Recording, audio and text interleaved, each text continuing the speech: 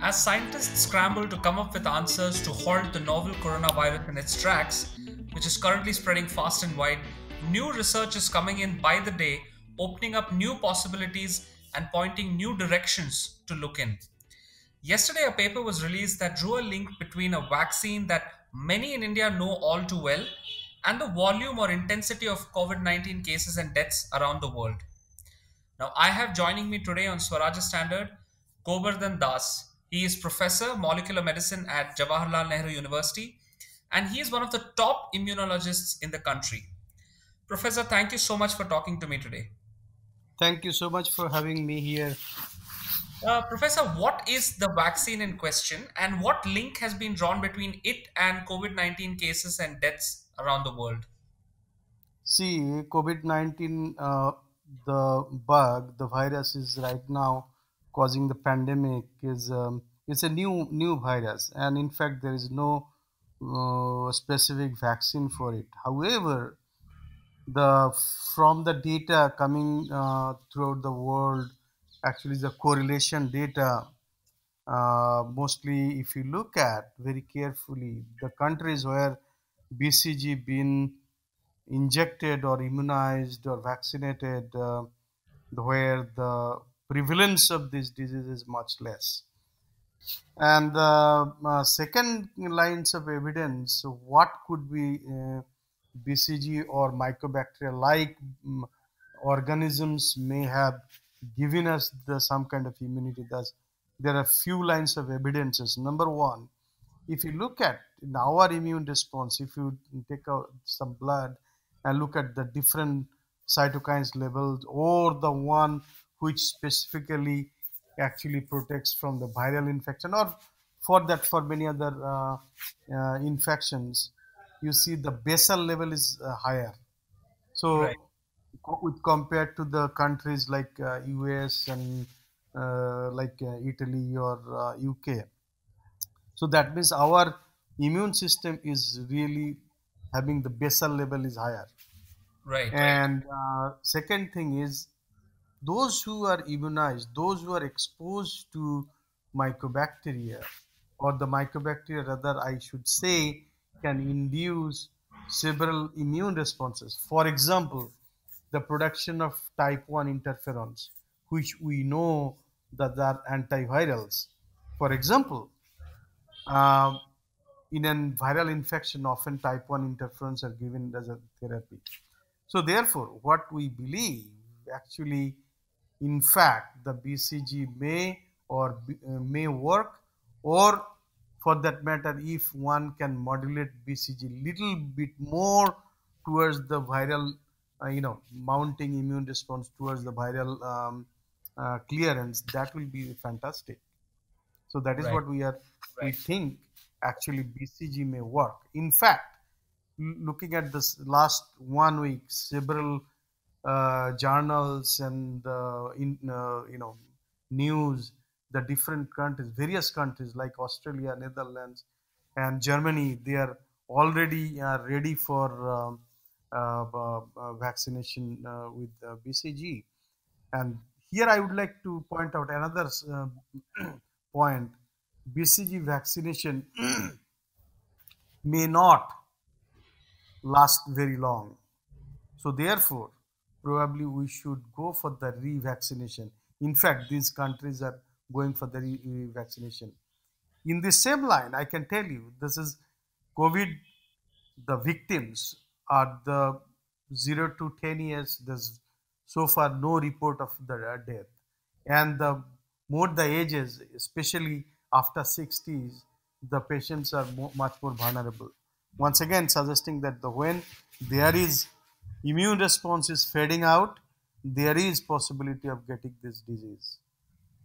right, right. Professor, obviously, children in India are immunized with the BCG, and as you have said, it gives us higher baseline immunity over the years.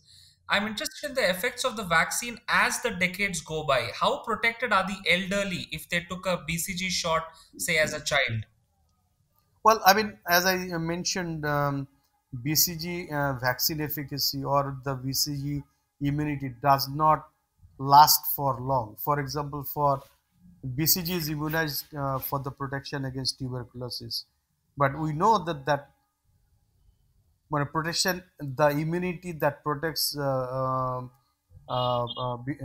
the TB, that doesn't last long. However, still we do not know the the protection against a virus or other diseases generated by the BCG, how long they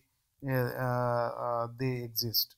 So basically, from here, at least we can see, at least probably up to maybe this guess, maybe little more than uh, what the immunity against the mycobacteria or the TB.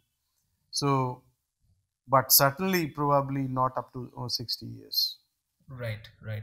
Professor, also you mentioned some countries who are fast tracking this vaccine and putting them to trials, like the Netherlands, Australia, Germany, so on. How early do you think we can get this started in India? What sort of a time frame would we be looking at in case this were to go to trial? See, this is already in India. We immunize every child, every newborn with BCG. That means we have at least some amount of stock. So I think if we want, we can start from tomorrow to the high, those who are high risk population. For example, the doctors who are already taking care of the COVID patients, and the health workers, and the household people, those who are taking care of the COVID patients.